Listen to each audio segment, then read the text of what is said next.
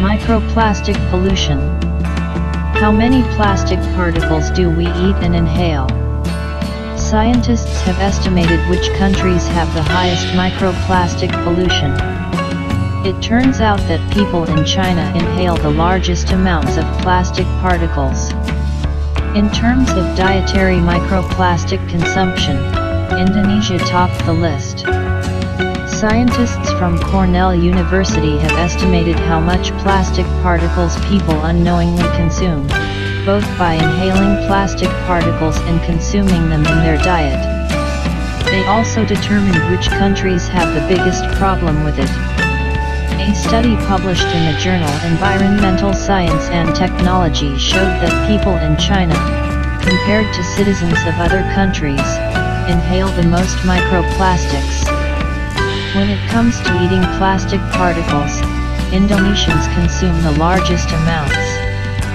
Microplastics, i.e. plastic particles with a diameter of less than 5 mm, are a growing problem for the environment and public health. They are present almost everywhere on the planet, in the air, water, and soil. They are found on remote islands and even in the Arctic. They are also present in food and drinking water. But these particles enter our bodies not only through ingestion, but also through inhalation. Since the early 1950s, plastic consumption around the world has increased exponentially, translating into thousands of tons of waste ending up in landfills and oceans each year. In landfills, but more so in the oceans, these plastics begin to crumble into smaller and smaller pieces under the influence of ultraviolet radiation in sunlight and the constant friction caused by waves. Once plastic trash has broken down to the point where it can no longer be seen with the naked eye, tiny pieces of it continue to pollute the environment. This material not only enters our digestive system, but can also penetrate the intestinal barrier. Tiny pieces of plastic have been found in human saliva, lungs, stool samples, and also in blood. The particles settle in the respiratory tract and can even penetrate the brain. In recent studies, microplastics have been detected in the placenta and testicular tissue. In a new study, scientists examined microplastic consumption in 109 countries around the world. The researchers took into account both plastic inhaled and that eaten with food products. In their analyses, they took into account the eating habits of the inhabitants of each country, the dominant food processing technologies, the average age of the population and the breathing rate. Scientists noted that all these factors contribute to differences in the way people in different countries consume microplastics. National uptake of microplastics is an indicator of plastic pollution and public health risks, said Fenki Yu of Cornell University. Comprehensive, global mapping supports local efforts to mitigate pollution through better water quality control and effective waste recycling, he added. Dietary microplastic consumption was assessed based on data on the concentration of microplastics in subcategories of main food groups, such as fruits, vegetables, cereals, dairy products, beverages, sugars, salt and spices. The researchers also used data showing how much and what types of food are most commonly consumed in a given country.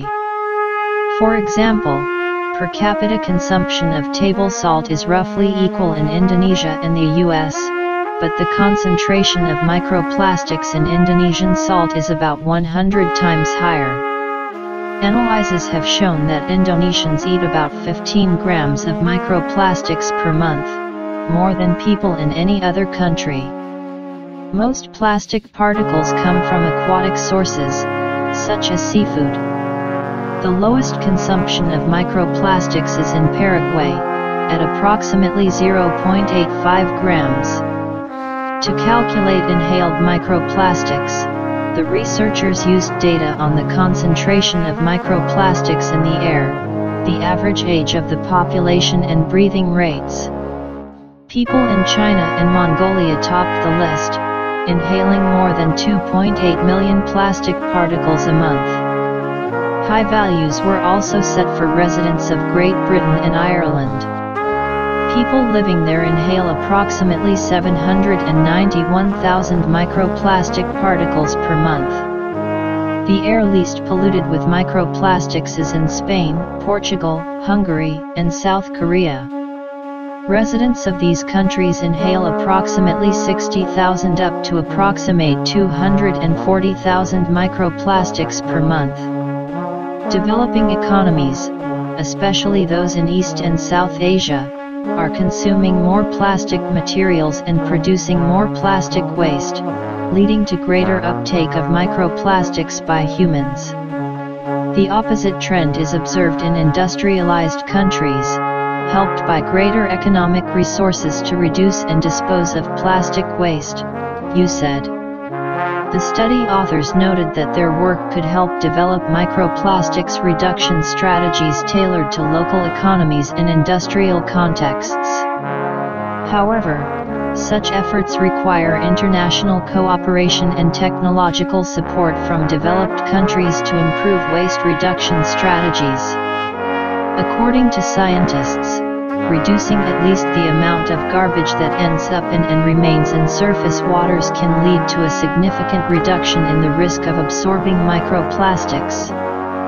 Cleaning up the global surface water system is a marathon, influenced by local industrial and socio-economic conditions, said Xiang Zhao. However, our global hotspot map can start this journey, and our study highlights that tackling microplastic uptake requires a multifaceted approach, including sustainable packaging solutions, enforcing stringent waste management regulations and improving water treatment technologies, he added.